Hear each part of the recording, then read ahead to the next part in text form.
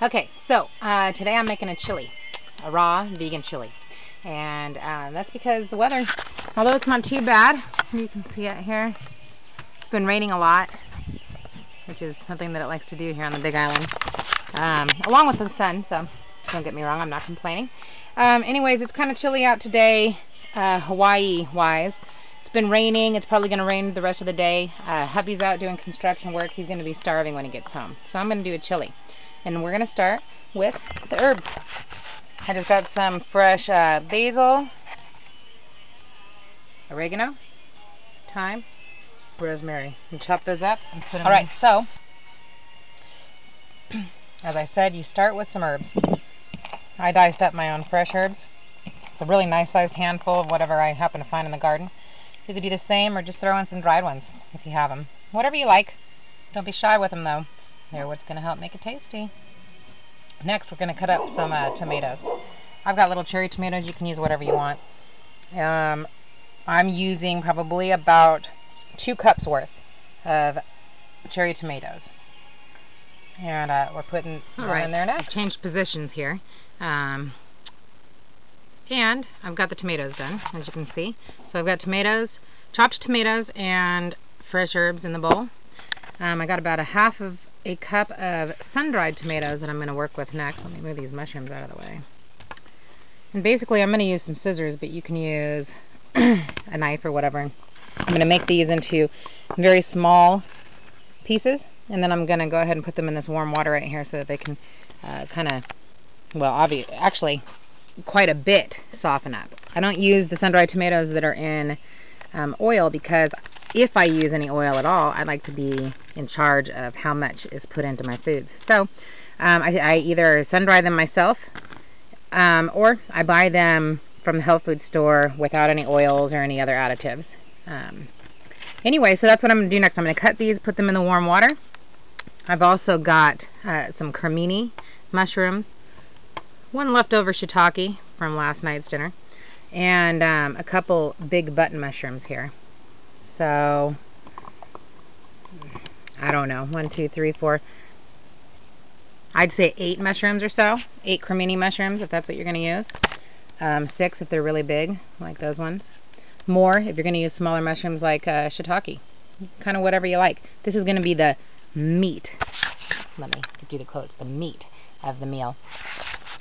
So, if you don't like mushrooms, you can use, let's see, what can you use? You can crush up some walnuts and use that as the meat.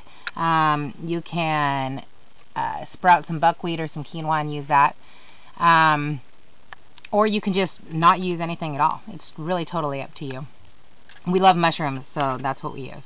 Anyway, I'll be back after these steps. Now that I've thoroughly made a mess here on my cutting board, I'm back. I've got my sun-dried tomatoes. As you can see, they're very small.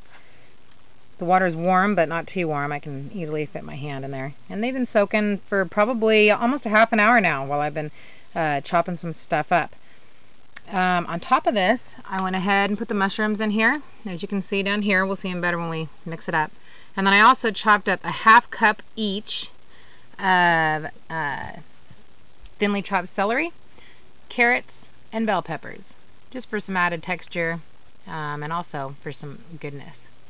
Up next basically is all the spices and stuff that puts it together and makes it into the chili that it is. So I'm going to go gather that and we'll put it all together. Okay, so these are just the seasonings that I'm going to put in, knowing what my husband likes. You can put in whatever you want, whatever you think is going to make it taste delicious for you guys. You know, you and your family or just yourself. This, to start off with, is just 1 tablespoon of I use Bragg's, but you can use Namashoyu or whatever the case is. And then we're also going to do a tablespoon of balsamic vinegar. Organic, of course. I'm using 2 different kinds of vinegar here. 1 tablespoon of balsamic, 1 tablespoon of apple cider. So if you don't use balsamic, just double up on the apple cider. You can use really any kind of vinegar. It's just to give it a little bit of pungency. And I don't not usually do this, but I'm going to add 2 tablespoons of olive oil to the mix, just to give it a richer consistency. Actually, my husband just called not too long ago, and he is stuck at the job site doing construction for an extra 3 hours or so today. So he's going to be even hungrier than I thought. I'm actually going to make some mango guac wraps to go with this chili. So lucky you, you get to hear me go and and through yet another recipe before we're done here today.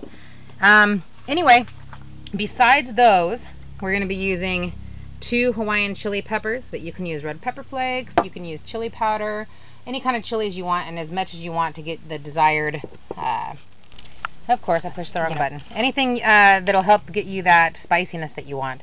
And I'm using garlic powder and onion powder. And the reason for that, I usually do use fresh onion and garlic, ginger and all that, but I do use the powders in recipes like the chili because it gives it like a richer, more intense, almost like a cooked smoky flavor, and that's kind of what you're looking for when it comes to chili. I'm also going to put cumin, of course, can't forget that, and I'm probably going to put a half a tablespoon of each to start and then go from there. It really is up to your flavors. So I'm going to do that, and then I will come back and stir it with you, and that's about it. Make sure that you know what the ingredients are in case you want to try it, and it's going to marinate, and we'll see what hubby thinks. Okay, so this is it. All mixed up. It smells really good. I haven't tried it yet. I decided I'm going to go ahead and let it marinate for a while. But this is what we got, just to be clear. We've got about 2 cups of cherry tomatoes cut into little pieces, little bite-sized pieces, as you can see here, very small. We've got about a half a cup sun-dried tomatoes that are cut into very small pieces and soaked in probably about a half a cup of water, warm water. And we have got a half a cup each of chopped celery, carrots, and bell peppers. We've also got about 8 cremini mushrooms chopped up in there. We've got a handful of fresh herbs. And then we got some spices. We got a half a tablespoon of garlic powder, onion powder, and cumin.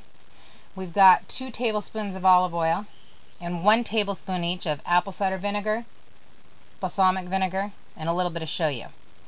And then we've also got the chili peppers to, you know, your spice likeness. This is going to marinate a good, well, 2 or 3 hours.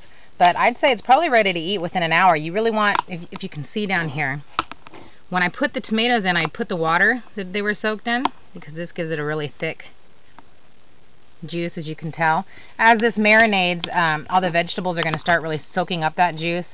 And this is going to really turn into that thick chili, you know, that people love so much. At least around here. I don't know if you guys like it a lot. It's about time to, you know, the end of the winter season is here. It has gone. Summer's coming. This is not going to be a big commodity soon. So now's the chance to make, you know, the last minute chilies, stews, and soups, that type of stuff, before we start getting those, you know, wonderful summer pastas and salads. And, you know, I don't know about you, but I like to eat seasonally, and I like to eat the way that the weather permits. So when it's cold or nasty, it's fun to have, you know, nice, comforting, warming foods. When it's hot and sunny, it's really good to have those cool, you know, refreshing foods that give you the extra water and all of that kind of stuff that you need. I'm blabbing now. Don't ask me why. Anyway, I'm going to let this marinate for a while, clean up my mess, and then I'm going to make some mango guacamole to put in some romaine wraps and show you how that comes together. And then we'll see how it all tastes. So talk to you later. So here is that chili after it's been sitting and marinating for a couple hours now. About 2 hours. Hubby should be home within the next 45 minutes. Can't wait to see what he thinks. I have to admit I've given it a try, and it has this crazy array of different flavors, and they all seem to hit you at a different time, which I think is really awesome. One of the things that I've never truly liked too much about chili growing up was that it all kind of... Well, I'm going to put the top on. Come show you why I'm making the chili. It's nice and rainy out here. Yep. A couple dark clouds. Anyway, growing up, you know, the chili that we ate, which was any kind of chili, whether it was homemade, canned, or whatever, always tasted the same to me. I mean, it was all the same flat flavor. I think that's why people use things like bread and crackers, and people put hot sauce, extra hot sauce, and, you know, people use cheese and sour cream, and they dress it all up. You know, obviously the flavor of the chili itself isn't enough. I'm thinking that this might be a little bit different. And that's, again, something else that I love about raw foods. There's so many different things I like, and I kind of give you guys a lot of my opinions as I do my videos, but this is yet another one. It's an instance where I think the raw version is way better than the cooked version's ever been. You can't miss anything like the beans or the meat or whatever that goes in regular chili, I don't think. And you know, the spice is a lot richer in terms of you can actually feel it develop on your tongue as you taste it. And so, again, I'm excited to see what Hubby thinks, so I'm going to clue you in on that. So, oh yeah, and I did not get a chance to even think about doing the mango guac wraps today. So, hey, it gives me something to shoot tomorrow, since it's been so long. I mean, sometimes it gets to the point where it's been so long you don't even know where to begin, and you just think about not doing it again at all.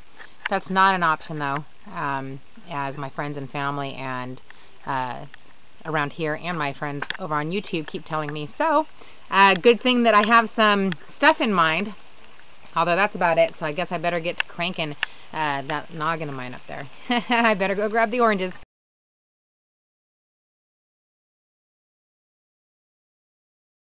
There he is over there finishing his bath, and I'm waiting patiently for him to try the chili. Okay, so here it is with all its goodness. I already told you what's in it, and you actually watched me make it, so I won't beat that to death. And he said it looks good. Mm-hmm. Looks real good. Let's see. And this is coming from somebody that does not like raw tomatoes. What do you think? It's really good. It is? Yeah, the flavor's good. It's got perfect spice. Good. Right on. I know that's not going to be near enough to fill you up, but I got a lot more where that came from. So, okay, thanks, honey.